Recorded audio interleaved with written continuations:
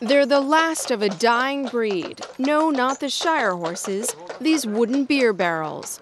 They're handmade by craftsmen called coopers. But there are only 4 of these skilled workers left. It's an ancient trade, and England's last master beer cooper, Alistair Sims, has been making barrels for 30 years. He's the only one qualified to teach an apprentice, a 4.5-year commitment. Both Alistair and his bosses at the Wadworth Brewery are desperate to groom a new cooper. I think we're getting a bit like America, and everybody wants to be a computer whiz kid and not work with their hands. Probably the salary package is not as good, but you get a lot more job satisfaction. But there's another problem. Even though wooden barrels last up to 80 years, they're being nudged out by stainless steel. This may be an uphill battle for the coopers.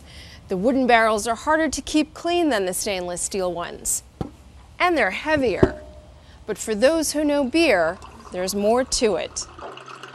That's more rounded, more complete, more body to it. And it's not just taste. It's heritage as well. It's not just aesthetics, it's heritage. That's what a traditional English pub looks like. Sims never rests.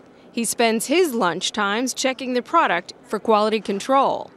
And you get a block mark, which is your initials. Every time I put that in a cask, I think, I made that. And it's even better when you go in the pub and you actually look behind the bar and you can see your mark in the cask and you think, and the beer comes out of it and the beer's absolutely wonderful. You think, that's when you do feel proud. So it's a job for life that's rich in tradition and a job that lets you sample the product. If that appeals, get your application in to be England's next beer cooper. Amy Guttmann, CBS News, Devizes, England.